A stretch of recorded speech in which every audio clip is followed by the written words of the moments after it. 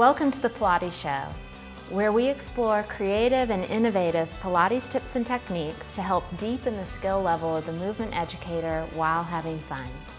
I'm your host, Jennifer Gianni, and today we're looking at thoracic mobility, part 2, and menopause. In our part 1 thoracic mobility and menopause video, we looked at the telescope, the mini telescope arms, or the alligator head here exercise, where we were just starting to look at these diagonal slings in the anterior and posterior body, and also the mobilization of the rib cage and letting the rest of the body kind of play along with that.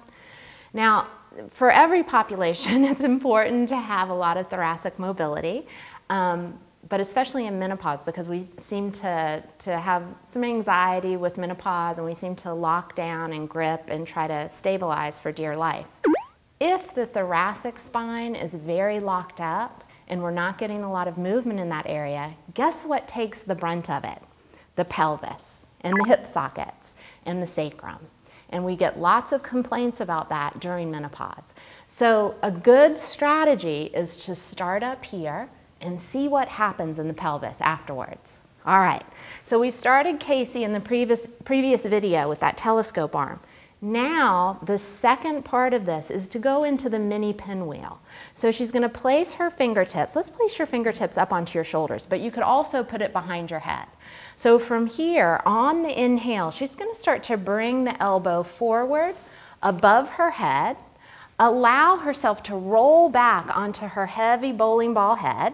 And I've built the floor up a little bit here. Good. And then she's going to bring her elbow all the way to her hip. Let her head rock into the pillow. Good. And come back to the beginning position. And you can see this is a simple movement, but it's combining all of the natural movements of the spine and allowing the shoulder girdle and the arm movement to play along with that, as well as this easy shifting of the pelvis and leg if you let it happen. So here we have rotation extension, that easy roll back forward, and then that flexion here as she goes into a little bit of rotation. Nice, and then we can look at the same things that we looked with the telescope arms. So as she goes here on the diagonal, I'm just gonna have her hold here, right? And she's thinking about reaching the elbow away from her hip, and she's doing a beautiful job on this side, really filling in this space. And then the arm can go up and over the head.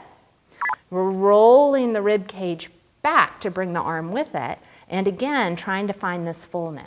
And then of course you can change directions, and you should change directions, because just like the different sides of our body, the different directions of rotation, it's going to be one side or one direction is going to feel much easier than the other. And this is also talking to the twist of your connective tissue. So we want to kind of mix it up and move in different ways. All right, so now we're going to go into a bigger messaging of this, into the kind of lengthening of our fascial sling system. So Casey's going to reach out onto the distance there to the corner with her top arm, letting her head fall into the pillow. And then I want her to bring this leg back a little bit. Now, she's going to keep the knee bent, and she can also keep this front arm bent a little bit. And the full expression of this, she would really be reaching long through the limbs of the arm and the leg. And I want her here to really start to think, because we're adding a little bit more stretch, a little bit more challenge to her connective tissue, and she's opening up this whole line of her internal oblique. I mean, there's a lot more going on here, but in general, I'm going to be focusing on this internal oblique line. Good. And then what I want to happen is for her to come back into like a fetal position. So it's like her side bending abdominal exercise here. Good. And now you can bring that hand onto your shoulder and start to go back into messaging more of the external obliques. And again, in the full expression of this, you would have a long leg and long arm reaching out. But for a lot of clients, that's just too big of a range of motion. So we're just gently messaging it here. Good. And then you can bring the arm up and then go back into your little side bending abdominal curl, and then go back into that internal oblique, messaging that. Good, really trying to create as much length, equal length on all sides. And we'll just look at one more where she messages that external oblique. And I really want her to feel an easy roll in the arm bone.